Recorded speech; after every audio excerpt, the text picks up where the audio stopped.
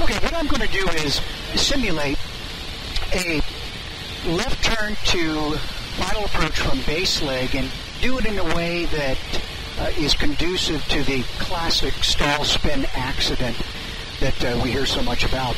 And one of the things to remember is when a pilot is making a left turn to base, what he or she's typically doing is carrying a little bit of power.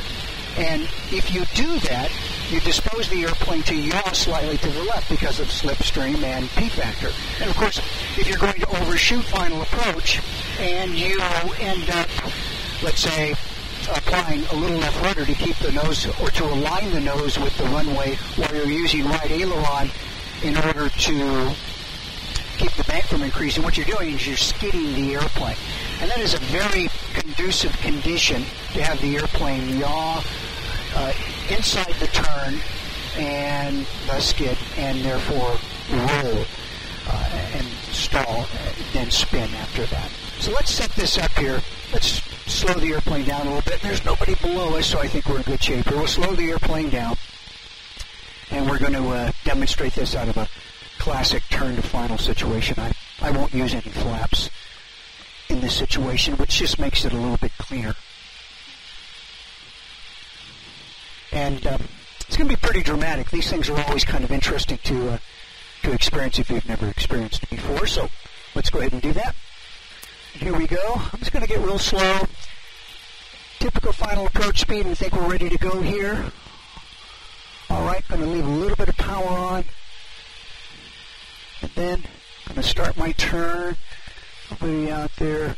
A little bit of left rudder. And let's just start that turn. And here we go. And watch what happens here.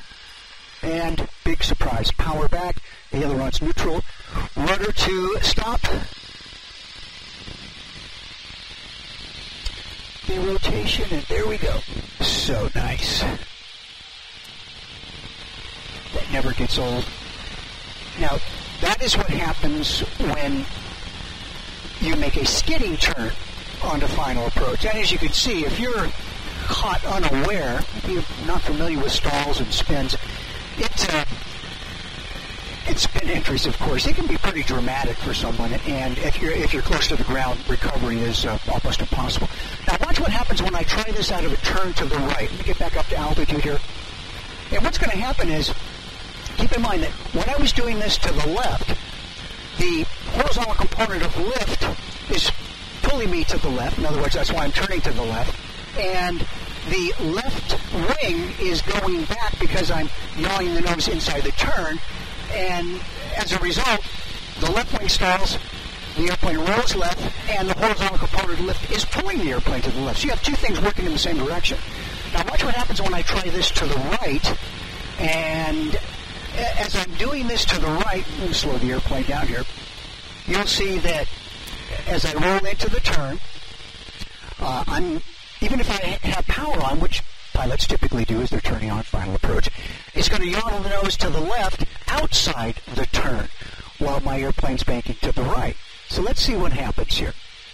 Set it up, and we're all clear.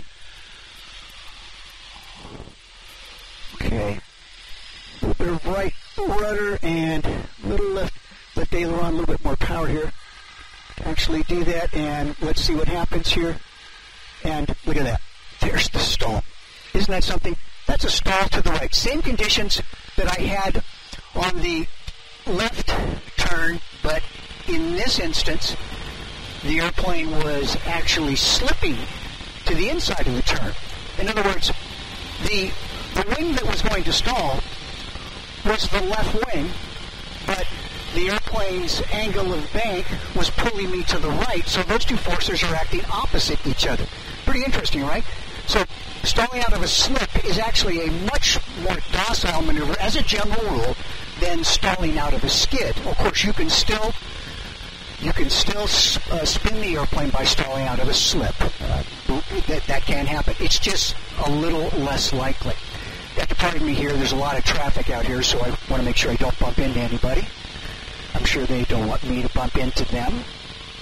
All right.